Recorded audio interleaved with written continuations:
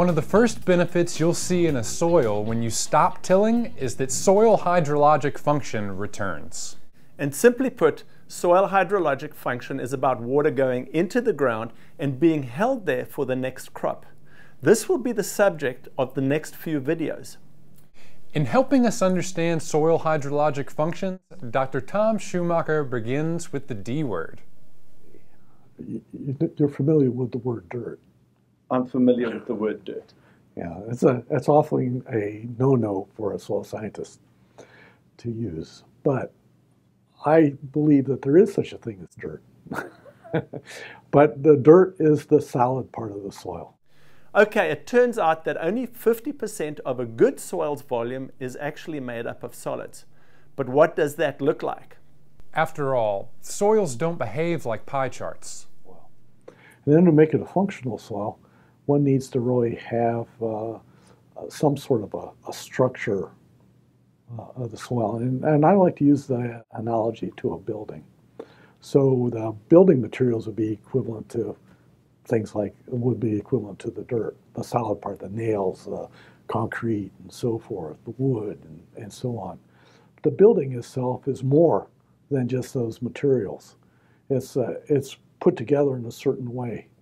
And that has rooms, it has closets, it's got corridors, it's got water pipes going through it, it's got vents, and it's got doorways and so forth. Those, soil is analogous to that building. It also has, on the surface, it's got doorways and windows to the outside.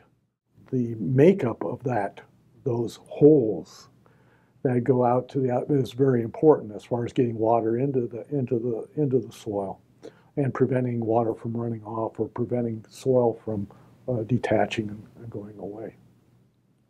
And as far as inside the soil, we have to think about, we talk about pore size distribution. So we've got macropores, we've got micropores, we've got mesopores, we've got all these pores of different sizes, they have different functions.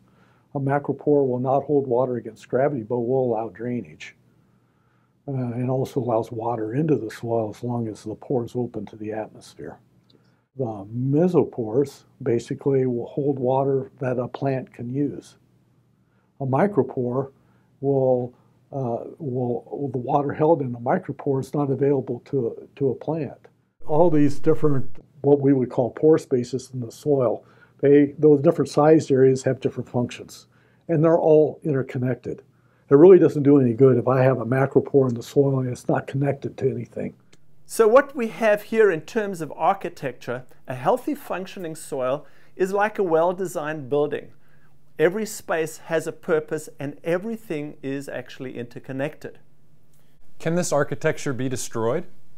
And also another thing to look at is if I take a wrecking ball to the building, I still haven't changed any of the components of the building, but I've definitely changed the functionality of the building and the livability of the building. Things could still live in it, but they're not the same things that are living in the building. How does the wrecking ball analogy relate to a living, functioning soil? We're going to end with a few thoughts from Dr. Dwayne Beck. Mother Nature doesn't do tillage. I mean, when Mother Nature does tillage, it's a catastrophic event. It's a flood or volcano, an earthquake or something. That's her form of doing tillage. And so way back whenever, I used to say, you know, in nature, tillage is a catastrophic event.